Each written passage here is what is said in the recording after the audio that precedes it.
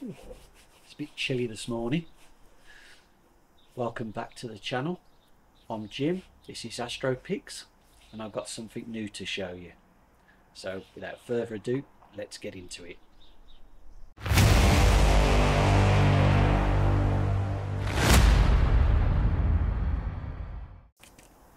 Hi and welcome back to the channel. Good to see you back, and for those of you who are new here and you like telescopes and mounts and stars, hit that subscribe button. I'm fast approaching 1,000 subscribers and I'd love to get there by January, so if you could do me a favour and hit that like and subscribe, I'd really appreciate it. So I've got something new to show you. I brought a new mount. They are Ioptron HEM44. It's a hybrid harmonic. So the harmonic is in the RA and it's a traditional worm gear deck. I've been using it for a couple of nights now, and I have to say the guiding on it is absolutely flawless. It outperforms my full harmonic Dewey mount that I've got. So I've been really pleased with it so far. And like my other mounts, I've got it mounted on a carbon fibre tripod, so it's really nice and light. The head itself is about just under 6 kilograms. So all in all, with the mount head and the tripod, it's around, I'd say about 7 kilograms. So it's really lightweight and easy for me to carry up and down these stairs here. So tonight I'm going to be imaging up in Cassiopeia.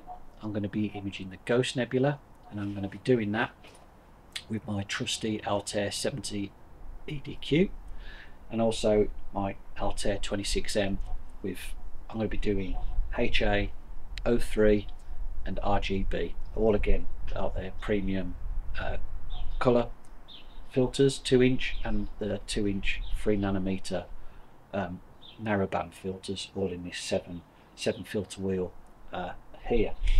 So what we'll do is we'll go inside now, have a look on Stellarium and see how it all frames up. So here we are in Stellarium. Let's have a look and see what the framing will look like for the Ghost, the surrounding clusters that I'm looking for. So it's located in Navi. Let's just slip to there, to Cassiopeia.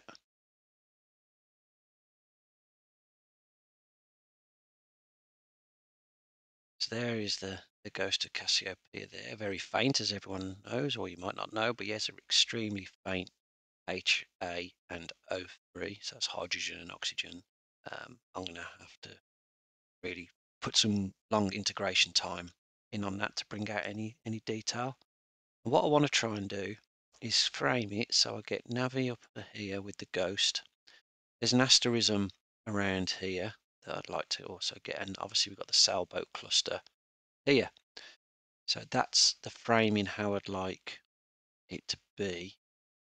Be a little bit different, be a little wide, so the Ghost won't be that big in the frame, but I just think it just set it off nice with a nice star field, with a little bit of interest down the bottom here. So let's get into Nina and have a look what that will look like in the framing assistant. Okay, here we are in Nina. I'm going to go to the framing assistant. I'm just going to pull across those coordinates from Stellarium, so that's populated it there. Got the correct focal length, the correct camera parameters set. Let's just wait for that to cross.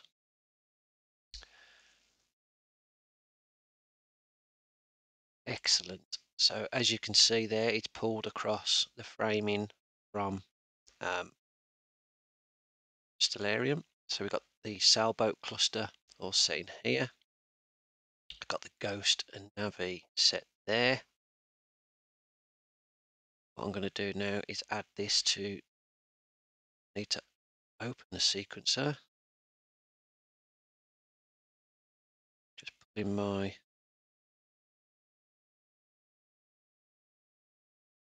sequencer, that's it. Add, update, existing.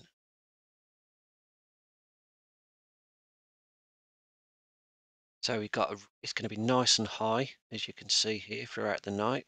And that time that's transitioning, so that is going across the meridian at about 10 to 7, so that's nice and early. Keep an eye on that one. because I'm yet to do a meridian flip with my new telescope. So yeah, well, not new telescope, sorry, new mount. So it'd be interesting to see how that goes. So what I'm going to do is run the autofocus, do a solve and sync, and then just check that the mount is zeroed. I'm going to get it to slew, and then I'm going to get the rotation just to make sure that the camera's correctly rotated for what I want as an image.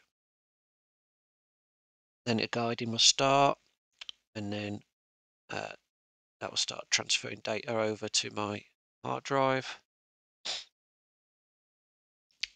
Got the meridian flip programmed in. It's going to do an autofocus after a filter change, any temperature change, or if the size of the star goes above 7% of what it was, the HFR, when we did the autofocus. But tonight, I'm just going to get it to run 2 hours of HA, 2 hours of oxygen, and get some RGB for the stars.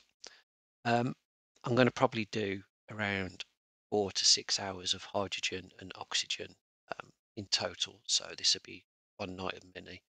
I think it's due to be clear for quite a good spell tonight, so I'll probably increase that up to do about. Actually, I'm going to do it. I'm going to get that to do 3 hours of each.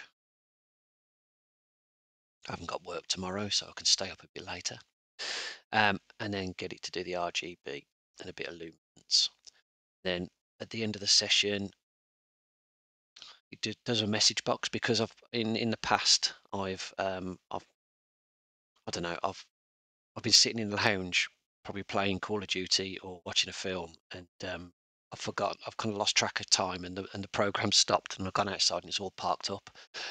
So now I've got it to kind of ask me, are you sure you're finished? Because I can always go back and just get it to reloop around those, do some more hydrogen, etc., etc. So that's all set. I'm going to save that. So I'm going to now just wait for it to go dark and we can start this program. I just thought I'd give you a bit more information on the mount that I'm using. So as I said in the intro, it's a HEM44. It's a hybrid mount. It slews at 6 degrees a second, so the slew speed is quite quick, where the Xiui that I've got is about 2.5 degrees per second, sorry, so significantly quicker than that.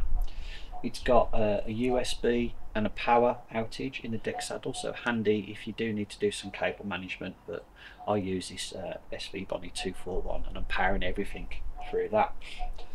Something a little bit quirky with this mount, and I found a little bit, not a frustration, but just a bit quirky, is you have to use the handset to control the mount, so you have to have your USB through the handset.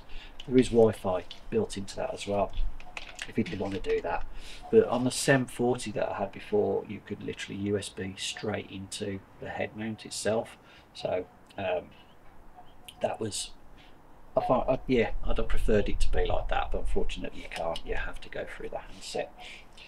The carbon fibre tripod didn't come with any sort of accessory bag like you do on the ZWO one, so I've had to go onto Amazon and buy something just to keep all the cables neat and tidy under the mount, and obviously adds a little bit of stability if you did want to put like some people put weights in them just to make sure you've got a stable foundation, but I found I haven't had to do that yet.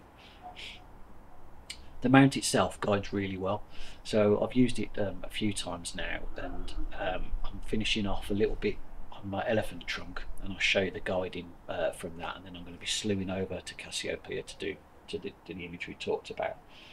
But the guiding typically sits between 0.5 and 0.7 arc seconds, so I found that's really good guiding, and probably the best I've had with any mount that I've owned.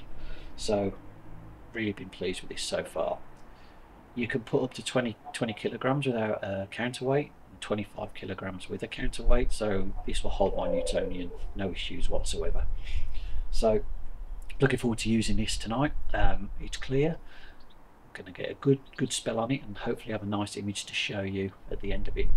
Anyway, it's quite chilly out here, so I'm going back inside and having a nice coffee, and then let's just wait for this to go dark.